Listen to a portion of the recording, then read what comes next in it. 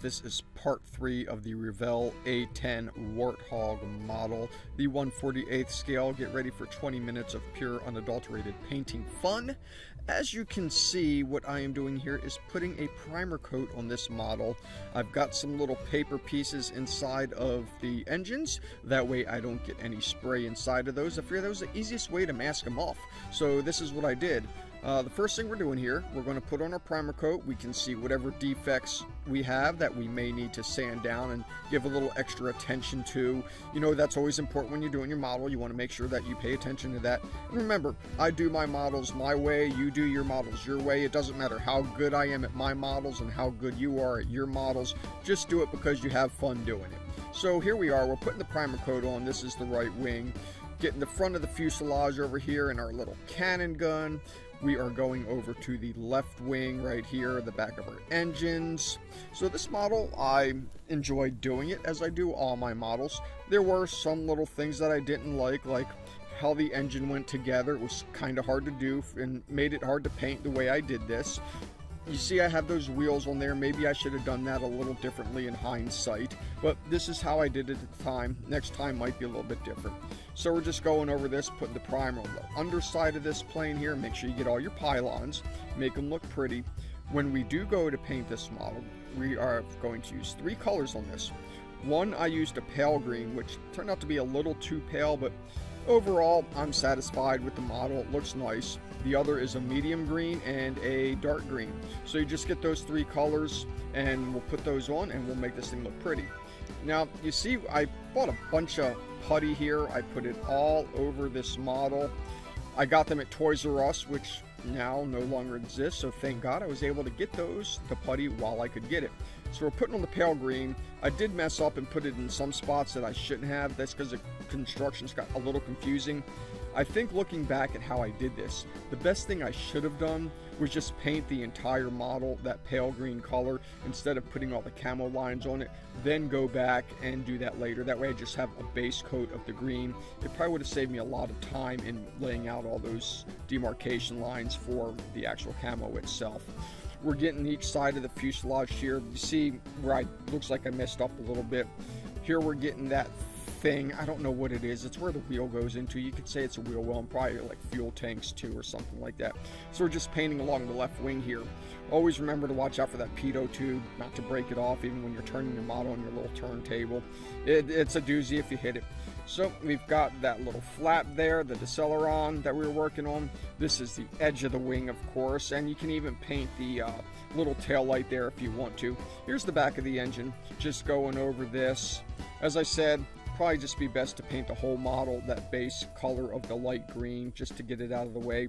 And I said I did use a pale green, so you may want to find something that is a little bit different to use than pale green, because you see it does look kind of pale, and at the end it might look a little weird to you. It does still look a little weird to me, but it came out pretty good. So here we go, let's turn it over. We're going to get the underside of this plane. Look how pretty it looks. I'm so happy about it. As I said, getting inside of these engines in that area is a little hard to do because of the way it's designed, so you may want to pre-paint that, then find a way to glue it down, and then find another way to get rid of all your lines where everything meets up, all your joints and your cracks. That was the biggest issue with that. So here we are painting the bottom of this plane, going over the wings. As I said, what a joy to do for this aircraft. By the way, apologize for being late on this video. Some things were out of my control that prevented me from getting this to you on time at 10 a.m. on Saturday. So you might have to do with a little bit of a later date today. So here we go, going around the wheel wells. As I said, I put those on. We're going to paint those white later on, just not during this video. So check back for a different episode for that. And by the way, if you haven't seen all the other additional episodes, make sure you click these links over here. That way you can subscribe. That way you get our latest videos on time on Saturdays. Let's hope we can stick to that. And as well, you know, you can just watch whatever you want. So click those links and subscribe to get the latest updates. Here we are painting the rest of this light green color here. We're almost done with it. I'm only doing a first coat here. These are the little things that go on the tips of the wings that are, actually I shouldn't say the tips of the wings, I should say by the fuselage and the wings. So I'm painting each one of those. We're going to get those colored. I see I masked those off a little bit, and I probably even painted those the wrong color too and have to go back and do those later. Anything's possible with me because, you know, those directions, the way it had the colors, it got a little confusing, and it's looking at one shade of gray versus another shade of gray basically on the instructions, so it made it kind of confusing when you're looking at that. We'll also cover that in the review later on.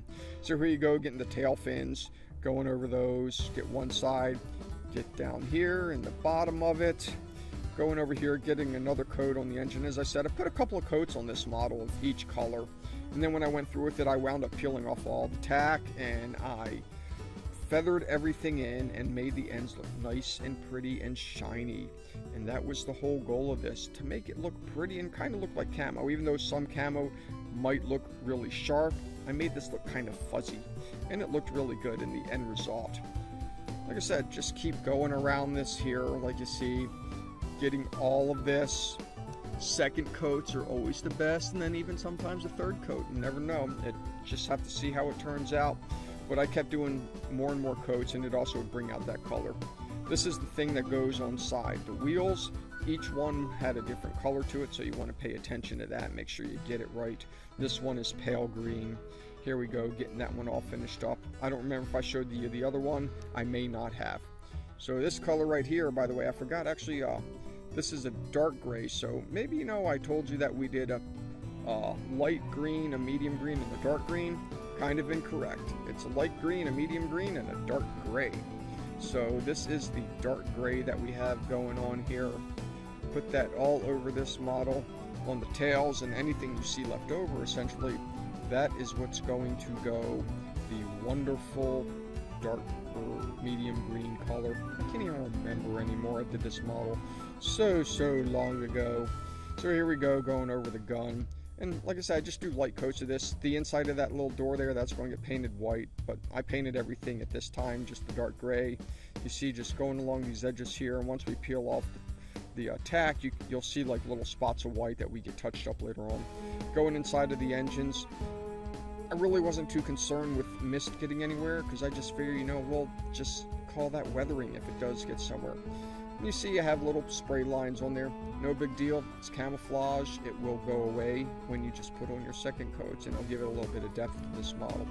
Going around the back of that tail fin, quite a little bit of a challenge. You know, sometimes the angles of this, a little hard to film and get everything right, but, you know, all in all, I think I did a fairly good job. This whole side here is going to go a little bit of gray, and then we'll come back, and if there's any more colors, we'll put that on there.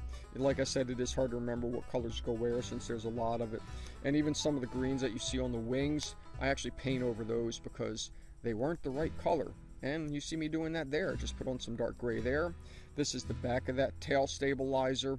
Inside of the deceleron, we're going to get those, and also that little small piece that's on the side there. Probably like a little, I don't know what you would want to call it, an actuator.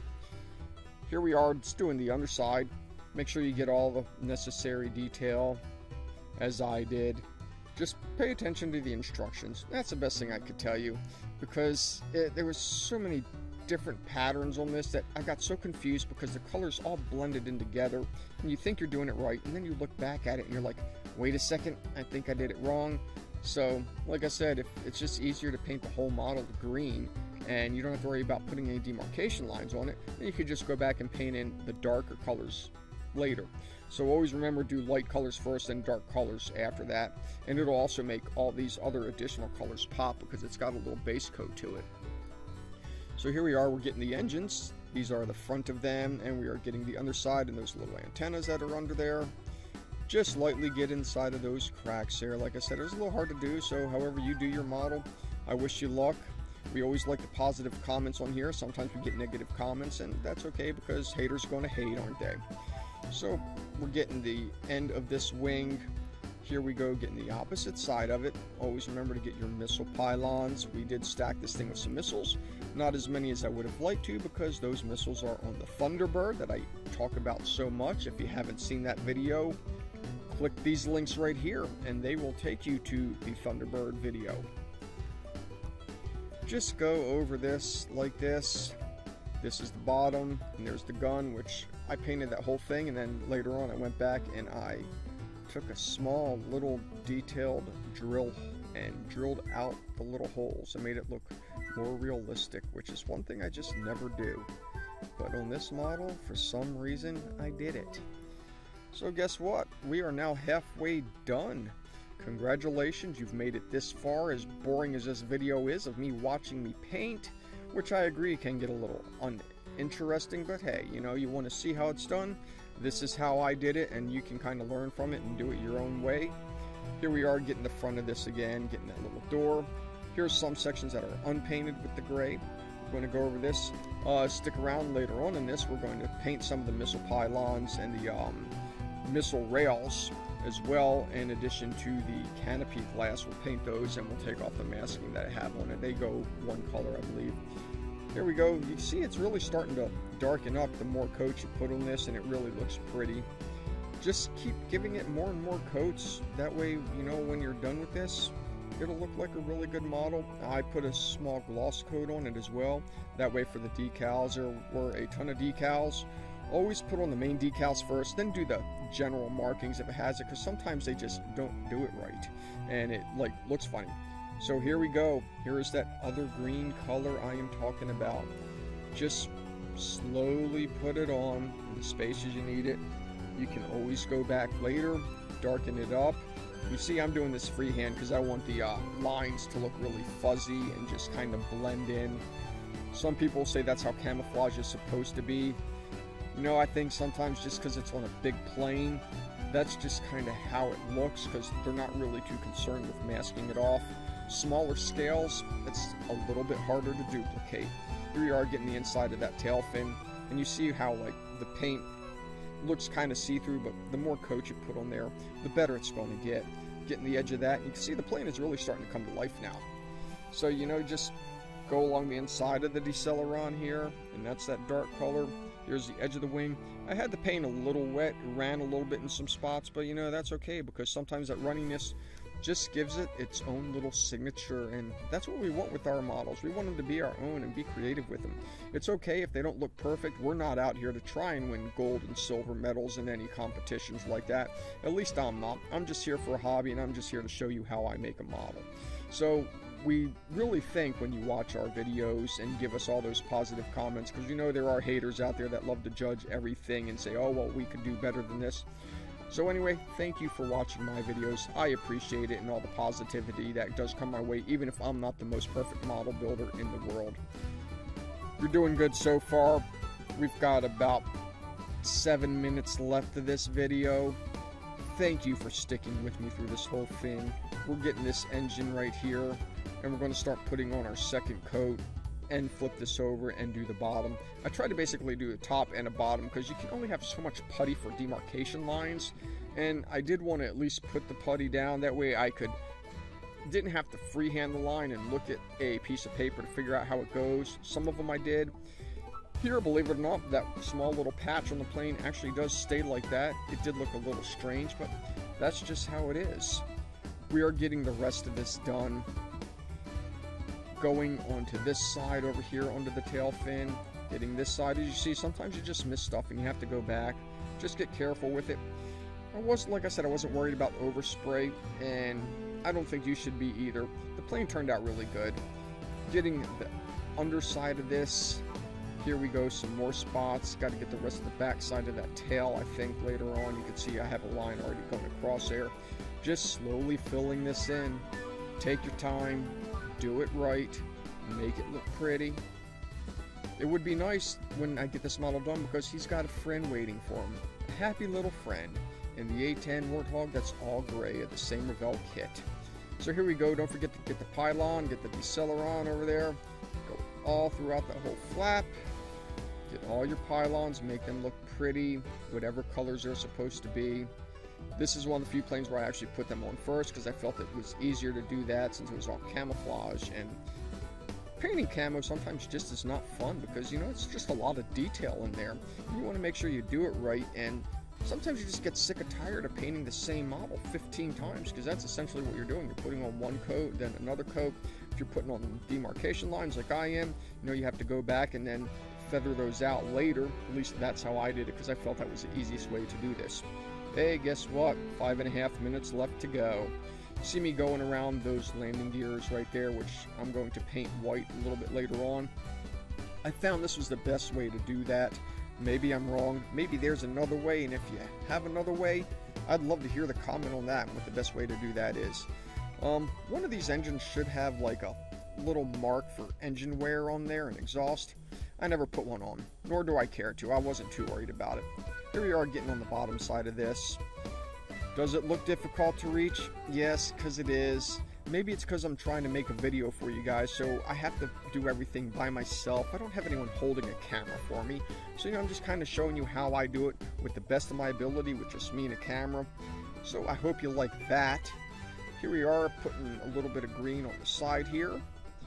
We're also going to put our decals here. It's got a little favorite bunny on the side that some guys might like. We're going to go around the top of this front nose here pretty soon, and then bring it around to the other side and get this whole front covered with that same nice color.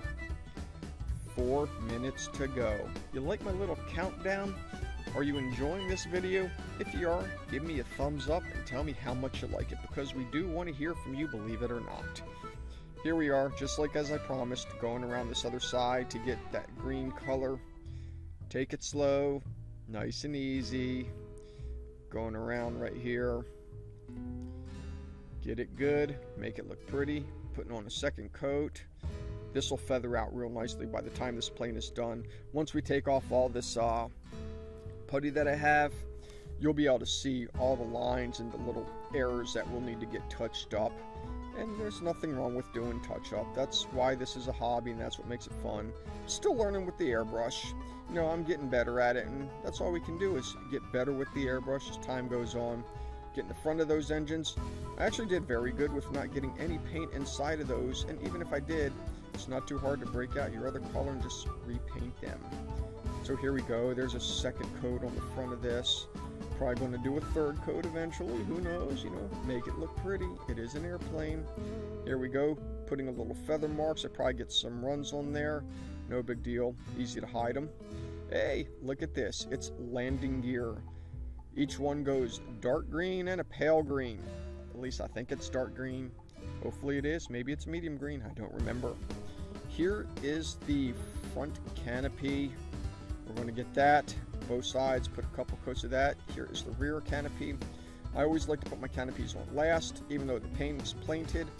I had to glue that down, so I glued it and used super glue for it to kind of fill it in, and did a little bit of sanding around it to try my best to make it look seamless.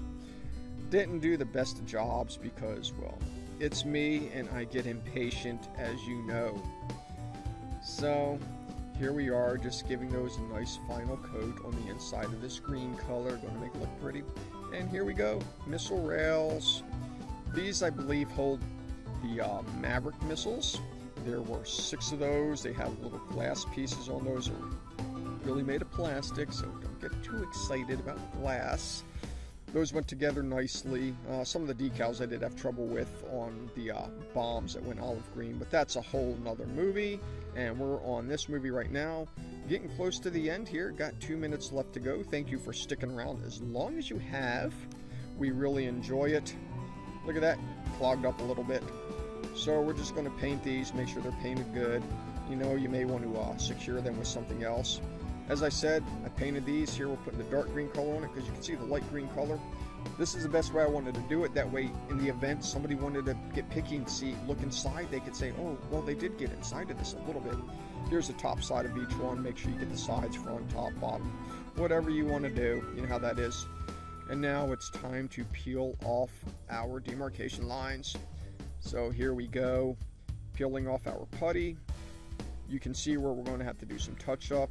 And I believe I did most of the touch-up using the darker green paint, not the pale color. Some places I had to use pale because you could see where it left some stuff. Only a couple bit more here on the top side. We'll flip our plane over because we got to get the bottom. Yeah, so here we go, getting the bottom. And guess what? We've only got 45 seconds left of this video and you will be done. We thank you for watching. Peel out these things. This is what it looks like so far. We're going to get our tape off, peeling it off ever so carefully, making sure we don't tear our paint off using my little tweezers. Still got one piece to go. There it is. The other side, pick that off, and there is our front canopy. It is done. Here we go, getting the main canopy. I would like to thank you guys for watching this video. Remember, for the latest updates, to see the latest videos, subscribe. That way you can watch them. We try to get you a video every other Saturday. So here you go. Thanks for watching and have a good day. Later.